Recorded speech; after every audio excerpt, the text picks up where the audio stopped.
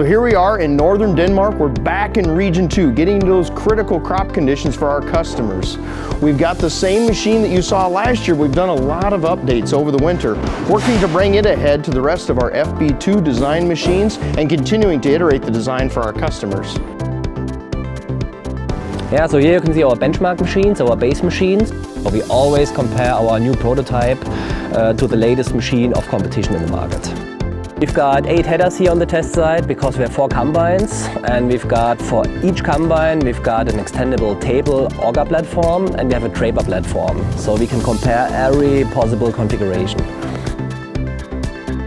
2 days ago we started new software changes on the machine. When going from our software version 1 to software version 2. So I only have a few more things to calibrate, just have the head controller to calibrate. And once that's done, I think this machine will be ready to go out to the field and harvest. So on this combine we put a lot of shafts out of the machine, put some strain gauges on, and now we are able to measure the torque of all of the major functional components on this combine. The goal is to get an understanding of how the power is distributed through the machine.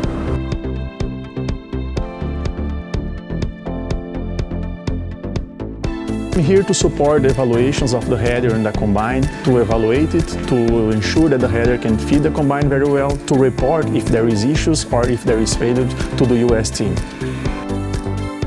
We already tested this header in oats, summer barley, wheat, oilseed rape, and the header is performing very well so far and can feed the combine even in high speeds. We are testing the track combine in North America, Europe and Australia.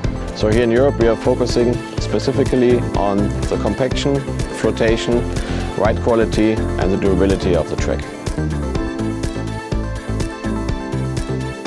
So right now we are going to record operator ear noise measurement during harvest operation.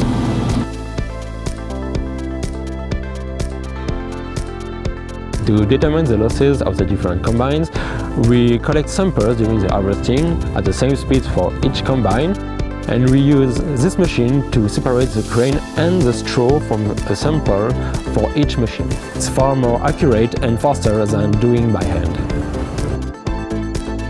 So these 2 machines obviously together with the S-Series set a benchmark in today's industry, and our goal was to build a machine which does much better than these machines. And we achieved our goals and we are actually doing much better than we expected.